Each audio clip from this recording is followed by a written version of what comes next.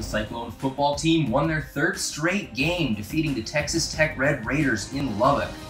The 1-2 punch of Brock Purdy and Breece Hall combined for 561 yards of total offense. Iowa State 34, Texas Tech 24. The Iowa State volleyball team went 1-1 this week, sweeping the TCU Horned Frogs before falling to the Sooners 3-1 on Saturday. We'll have all the analysis for you. Cyclone InCYders starts now.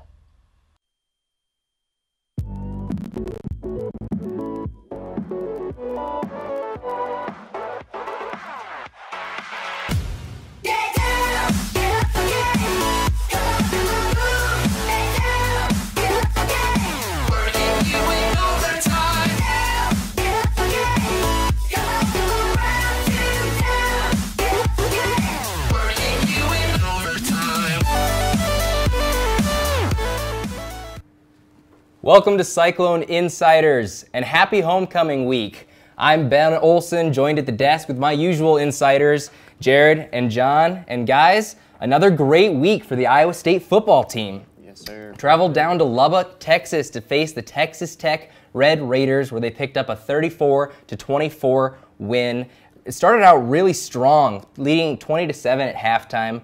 Kind of got a little shaky there in the second half, guys, but they were able to pull it out for the win.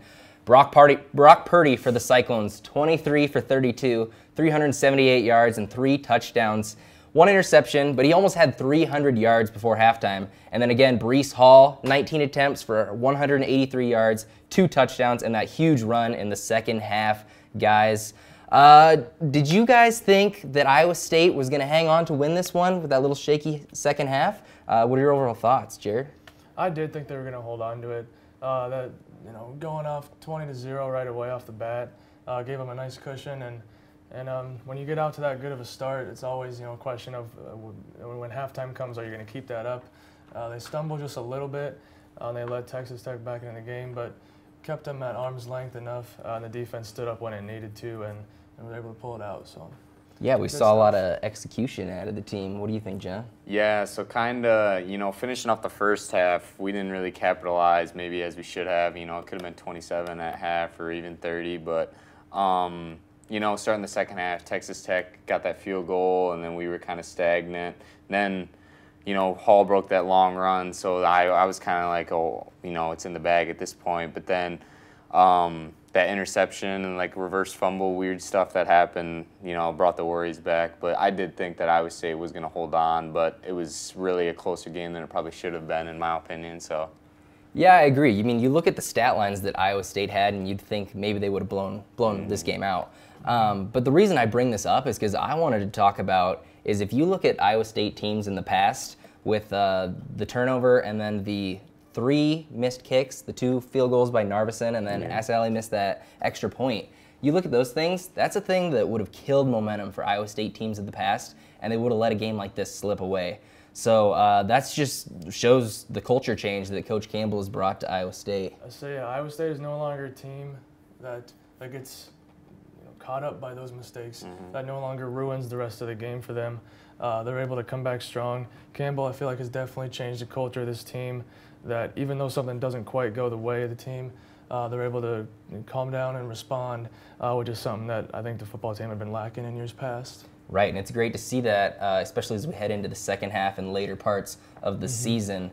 So Iowa State put up 34 points, guys, and we all feel like it could have been more.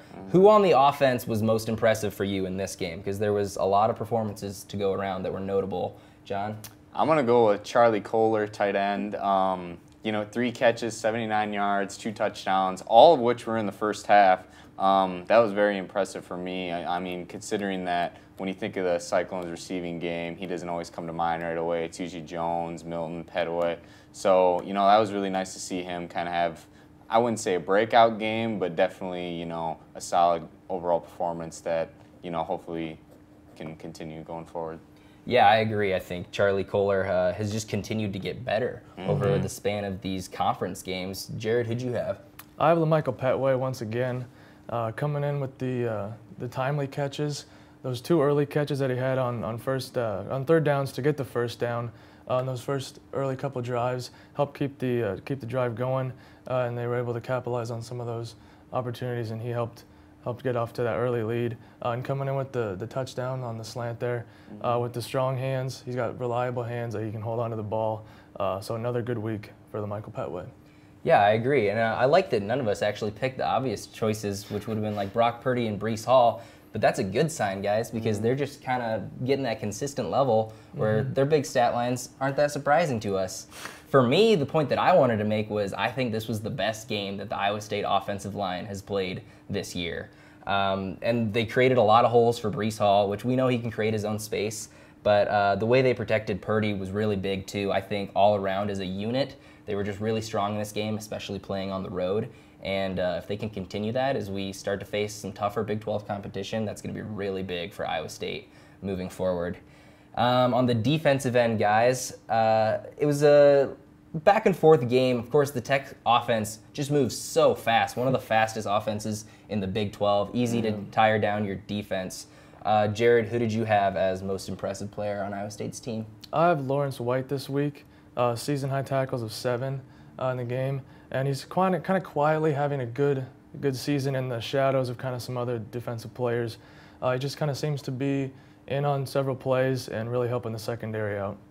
I agree. We saw Lawrence White make that tackle in the intro video there. He seemed like he was all over the field. What about you, John? I'm going to go with linebacker Marcel Spears. He kind of showed why he's the anchor of our defense. 11 tackles. Kind of pointed out secondary, played well. Limiting that Texas Tech air raid offense, fast-paced. But, they threw the ball 52 times and completed 40 of them. So I think, that shows credit to our linebackers for coming up and making those tackles and not letting them, get that run after catch that, they could have if we didn't have Spears and company. So Marcel Spears, this is the first game of his career that he didn't have a pick 6 against Texas Tech. Does that make it a failure? Just kidding, guys. He's really establishing himself as the leader of this team, it seems like. I was going to go with another corner, Kyle, for the Iowa State secondary, a young guy that stepped up, redshirt freshman. And there was a lot of young corners playing in this game. It seems like this is the first year that Iowa State doesn't really have that Brian Peavy or Leonard Johnson or anybody like that at corner. So against that potent Texas Tech air raid, it was nice to see some of these young corners step up and have pretty big games. So let's move on to next week. We got the homecoming game this Saturday. Iowa State's playing Oklahoma State. The Cowboys have dropped 2 straight games. Guys, what are your keys to this game for Iowa State? First and foremost, you got to stop Hubbard. He's been a beast all year. He's averaging 6.5 yards per carry. He's even broken some off for over 200 yards in a game and even close to 300. So my first key would be contain him as much as possible. He's going to get his yards, but you just can't let him get too many. And then I would also say create turnovers. Sanders has thrown 9 picks this year. The last couple games, they've been fumbling. So if Iowa State could create a turnover too and then score off of that, those are big keys to the game. Yeah, Hubbard's going to be a good test for this Iowa State defensive line.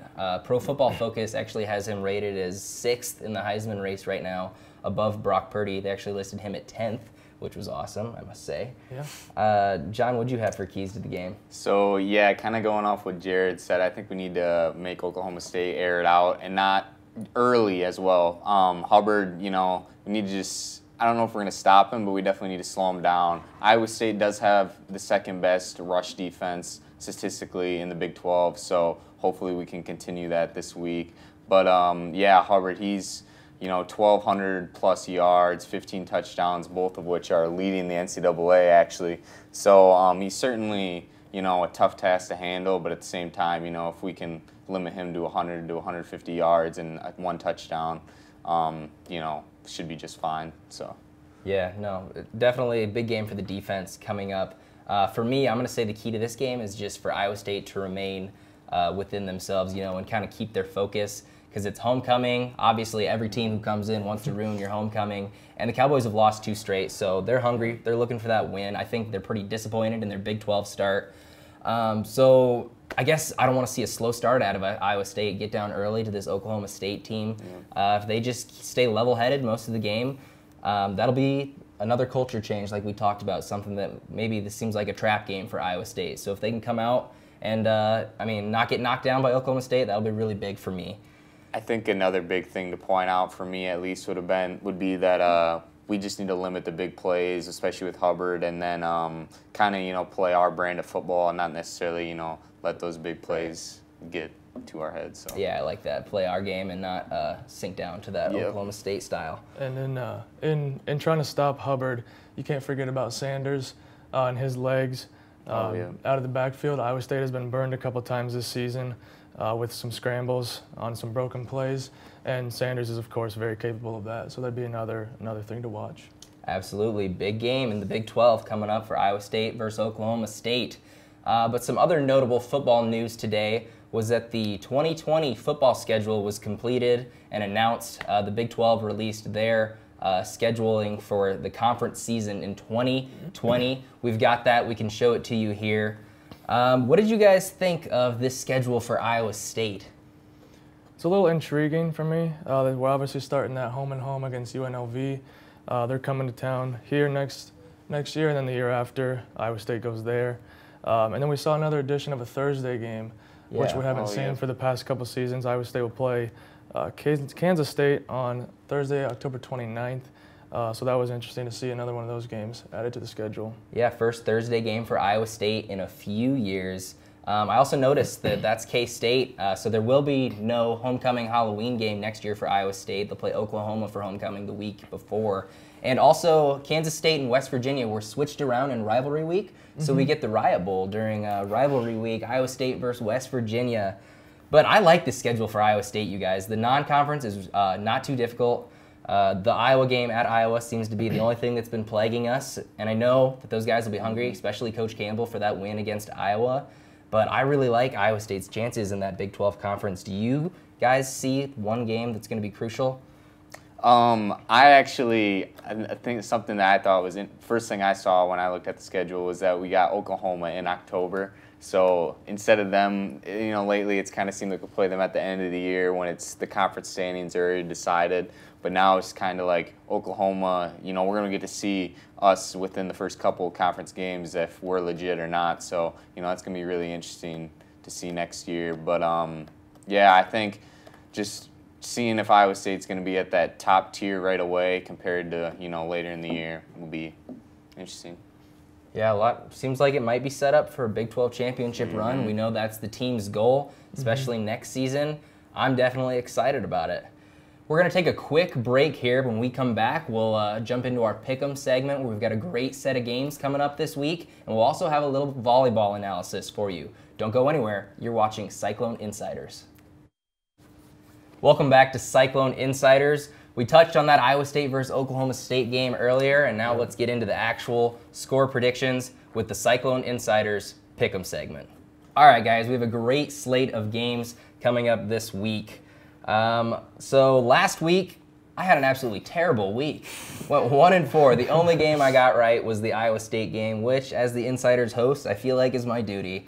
But John had a decent bounce back week, going 3-2. Jared went 2-3. You can see the overall standings for the season. How are you guys feeling? I mean, Ben's at the bottom, so I'm good, I guess. But yeah, I mean, a bounce back week, 3-2 after my week off. So I'm feeling pretty good. Continue that winning streak coming into this week. Take over as the top dog. So, Jared, you nervous? No, not feeling great, but not. It's not too bad. Could be worse. Could be worse. I could argue that we're all tied with 6 wins. It just took me a little longer to get there. All right, guys. This Iowa State versus Oklahoma State game. Iowa State is favored by 10.5 at home in this one. Like I said, Oklahoma State has dropped 2 in a row. John, since you were leader last week, why don't you start? Who do you have in this one? Roll Clones, baby. I just see our offense with Brees Hall and Purdy with his sixth 300-yard game of the year, which is a school record. Right. So yeah, I just think our offense is going to be too much for them to handle. And although we pointed out like Hubbard, one of the best players in college football, I think our defense is just going to limit him a little bit, and I expect us to win a high-scoring battle. I would love to see a lot of offense on the homecoming game. Jared, what are you thinking in this game? Well, I say the past couple weeks, Iowa State has proved me wrong on these double-digit spreads. So I'm gonna learn my lesson. Go with the hot hand. I'll take Iowa State in this game. I like it. I like the pick. For me, I'm also going to go with Iowa State in this one. I think as long as they can remain within themselves, like I said, and I think they're a much better team than Oklahoma State is overall. So if they keep that offense rolling against Big 12 defenses like they have, then I think Iowa State will be able to cover the 10.5. Let's move over to the next game. Jared, I'm going to have you go first. We've got Oklahoma favored by 23.5 at Kansas State. Kansas State just pulled off that win against TCU last week, which killed me. But so Oklahoma at Kansas State. Jared, what are you thinking? I'd say Oklahoma is just still looking unstoppable with another big win against West Virginia. Kansas State did not look, even though they pulled out the game last week, they didn't look great. So I got Oklahoma in this one, another big win. John, how about you? What are you thinking? This one was actually, I was leaning towards Oklahoma for, when I first saw it, but now I've kind of thought that, 23.5 is a lot to give to a Kansas State team that, they just seem to battle week in and week out. And 23, that's 3 scores, even 4 if it's a field goal. So, I just think Kansas State's going to end up being closer than 23, so I'm going to go with them. Taking K-State. You stole my pick, John. I was going to try and get a game up on you guys. I think for you changing that up, I'm actually going to go with Oklahoma minus 23.5 here at Kansas State. I think Jalen Hurts might have a field day with this young Kansas State team. I've had a tough time picking Oklahoma with these giant spreads, but for the sake of standings, I'm going to go for it. Now we're jumping down to Texas, who just had that pitiful game against Kansas. Really looked like they were going to lose the last-second field goal to win it. So Texas is favored by 1 point as they travel to play the TCU Horned Frogs. I'll start in this one. I think, as much as it kills me, I'm still going to go with Texas. This is a game they should win. I want them to win because I want that ranked matchup when they come to town to play the Cyclones later in November. So I'm going to go Texas is going to win by more than 1 at TCU. Yeah, I actually agree with you, Ben, for once. Texas is going to, win by more than 1. I think the spread creators are a little too high on Kansas right now. So, I think Texas is going to win by more than 1 point. So, it's fair. Yeah, I got Texas as well. Stumbled a little bit last week. That happens. Sometimes not too concerning. I think Texas goes in and covers that 1. So like you said, you were thinking the spread creators were a little high on Kansas, giving them a little too much respect after that Texas game. So now we've got Texas Tech is traveling to Lawrence. They're going to play the Jayhawks. Texas Tech is favored by 3.5. John, why don't you start? Yeah, I'm going to, like I said, I think they're riding Kansas a little too highly, so I'm going to go with Texas Tech. Iowa State showed that they can slow down their offense, but I don't think Kansas can. As Texas, put up, what was the score, 51-48 last week? 50-48, yeah. 50-48, yeah. So I think they're going to give up well over 35, 42 points, so it's going to be hard for them to score that much in Texas Tech. So, Jared, do you agree with that? Yeah, I agree with the Texas Tech pick there. Kansas did play very impressive last weekend. I think they're on their way to becoming a better program. I just think they're not there yet to put a bunch of games together in a row. So I'll take Texas Tech. All right, I'm going to use this as my opportunity to jump up a game on you guys. I'm going to go with Kansas to upset Texas Tech here in this game. I think they played great against Texas, which they seem to have Texas's number the last few years and putting up a good fight against them. But I also think that this Texas Tech game, if you think about that loss to Baylor and then this loss to Iowa State, 2 tough losses, really a hard-fought game by Tech. I think they might be a little depleted. They have to go on the road now after losing 2 home games. I think Kansas is going to sneak this one out. Hopefully I can jump up a spot in the standings, I mean, fellas. You're either coming back or falling further behind, so. I've got nothing to lose. That's right. All right, let's jump into some Iowa State volleyball. Had 2 games this last week. They swept TCU to end that 3-game homestand they had in Hilton. Candelaria Herrera had 10 kills. Izzy Enna had 3 aces as well as 12 digs. Some great back row play for out of her for the Cyclones. And Piper Mock had 30 assists for the Cyclones. So this TCU team was a team they were supposed to beat, and they went out and swept them. Good bounce-back win after 2 losses in a row.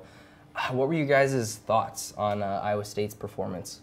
It was nice to see a bounce back after the recent struggles.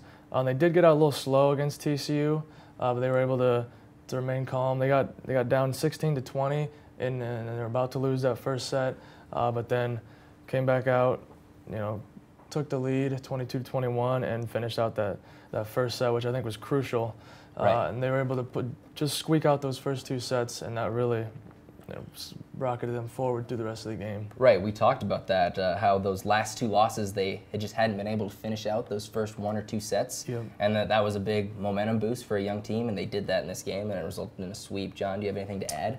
Yeah, I thought their offensive attack was really good compared to the last, couple games that they had before then. It was nice to see them hit at a high percentage, .287, I think it is. Yep. So, yeah, it was really nice to see their offense kind of come together after playing a couple of tough teams. So. Yeah, outshot TCU by almost a .8 clip.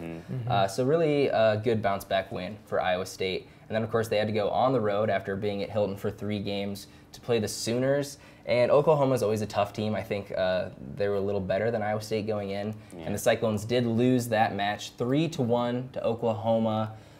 Eleanor Holthouse led the team. She kind of had a poor game against TCU, but she bounced back with 14 kills and 17 digs.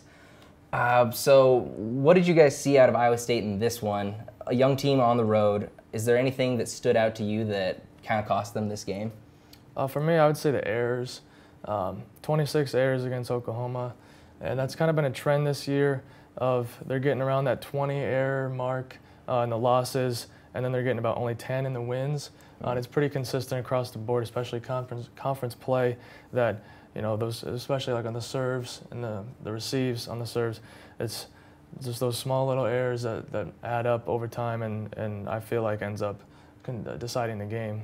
Yeah, you could almost take a play, or the words out of Matt Campbell's mouth. It's that attention to detail for the volleyball team. If they can turn that around, we can see a lot closer matches for them. And of course, Oklahoma outscored Iowa State 70-53 in this match. Just all around, seemed like a lackluster performance. John, what did you think? Yeah, just kind of defensively, I thought they were a little lacking. Oklahoma's shot percentage was .235, which is higher than what Iowa State's average is. I think it hangs around 200. So, that wasn't very good to see, considering that Oklahoma, don't get me wrong, they're a very good team, but they're not elite such as Baylor and Texas. So to see Iowa State allowing that to an Oklahoma team is just kind of underwhelming a little bit. So I would have liked to see that a little higher. And I talked about this after the Texas Tech game. Texas Tech had the 8 aces, I believe it was, against Iowa State. That was a 3-1 match. And now Oklahoma had 10 aces in this one. So really just kind of easy points that Iowa State's giving up. I think it was more concerning than the loss was the way they lost. Yeah. It wasn't quite as close as I thought it would be. Some of those sets kind of got away from them. Only getting 12 points to 15 points. Like when you're that far behind, it's really hard to be in the set and win at the end of the set without being within like an arm's reach. They were just too far behind. Yeah, I think that's a good point, because especially I wouldn't say that I expected Iowa State to win that match against Oklahoma, but I definitely expected them to compete better than they did. So I think that was a good point to make, Jared. So are you guys chalking this lack of consistency for them up to youth, or is there something else that they can change? It might be youth. I'm not really sold on that, but it's definitely a possibility. I mean, they've played together enough now, and they're at this level, and so they're just something's not clicking quite right with the team right now, and it could be any number of things. I still think they're kind of feeling the injuries from Mock and others, still trying to get everybody back together and mesh well, and especially when you got to do that with the Big 12's grueling schedule, it's really hard. But I just think they really haven't played as much as maybe they have wanted going into this part of their schedule. So they're still sitting at 12-7 overall in the season and 3-4 in Big 12 play. So definitely still fighting to be in the middle of the pack in this tough volleyball Big 12 conference. They return home. They're going to play Kansas State in Hilton Saturday night for their homecoming game. Do you guys think they pull this one out? I do. I like the Cyclones to bounce back here at home. Just clean up the performance just a little bit and reduce those errors, and they'll be just fine. Yeah, Kansas State's kind of towards the bottom of the conference, so I think that Iowa State should handle them just fine and kind of hopefully propel them towards a berth in the postseason. Well, definitely go out to Hilton Coliseum and watch this Iowa State volleyball team. And actually go to the football game, watch Iowa State play Oklahoma State, hopefully win. You can use that ticket stub to get into the volleyball game for free. Go support those volleyball girls as they fight in this tough Big 12 conference. Support all your Iowa State athletics because it's homecoming week, guys. It's going to be a great week. Lots of fun events going on. Anything you wanted to add? Go Cyclones, as always. Go Cyclones. That's right. Thanks for watching Cyclone InCYders.